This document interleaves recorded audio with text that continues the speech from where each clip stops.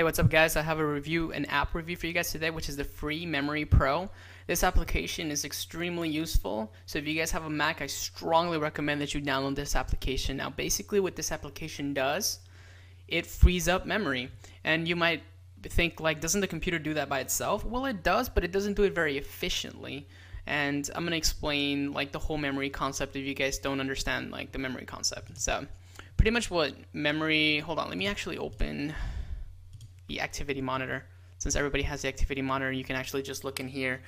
Well, right now I'm running a lot of applications. As you guys can see, I'm running Final Cut Pro, ScreenFlow for recording this. I'm actually even installing VMware Fusion. I'm actually installing Windows 7 to run a few applications, and I'm running all these applications. So as of right now, okay, let's look at the memory that I'm using. I have 3.18 gigs of free memory right now. Wired, I have 1.4 gigs of wired memory, and basically what the wired is basically the memory that is where the operating system is on. And inactive, I have 3 gigs that are not being used. I mean active, 3 gigs that are being used. Inactive, I have 377 point, or it's changing, 300, let's just say 400 megabytes of inactive. And basically what happens, just look at this chart. So let's say the green completely runs out because I'm running a lot of applications, and what ends up happening then, that it's going to start using the virtual memory. So the virtual memory, it says that it has 280.39 gigs, which is actually the hard drive. So as soon as the green runs out, what's going to end up happening is going to start using the hard drive as actual memory, and that's what creates the lag, because you're going to be constantly accessing the hard drive to access your files, but you're also accessing the hard drive for the memory for the applications that you're running, so that in return it's going to cause lag. So let's say, for instance, now that I'm running all these applications, right? So I have 3.18 gigs of RAM. So I'm going to start closing some apps. I'm going to start closing Safari. I'm going to close this one here. I'm going to close Twitter. I'm going to close iTunes. I'm going to close Final Cut. And I can't close ScreenFlow or else it's going to stop recording.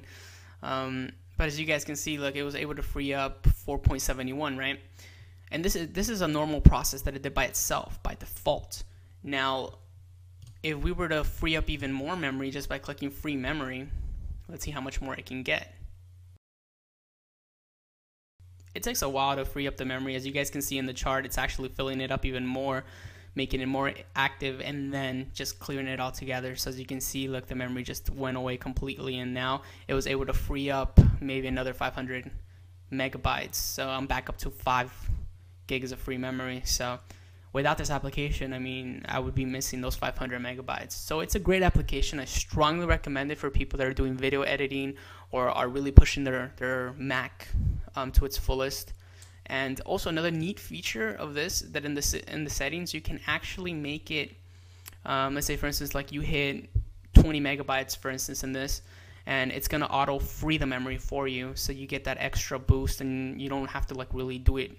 You don't have to like actually keep track of it. It'll just do it for you. And obviously you can change it, and there's different settings for changing like the icon. You can change the pie size, the pie color. So if you don't want to see that in color, you can have it in mono, as you guys can see, or you can just change it to a simple just a little icon so it doesn't get in the way if you don't want it to be too colorful. So I strongly recommend this application for anybody that's pushing their Mac and doing a lot of multitasking. If you have 4 gigs of RAM, or you don't have that much RAM on your computer, this could definitely help you out. One of the things about this application, it's $1, and I say it's a well spent dollar, and I strongly recommend it. Hopefully this video was helpful. If you guys have any questions, just let me know. I'll catch you guys later.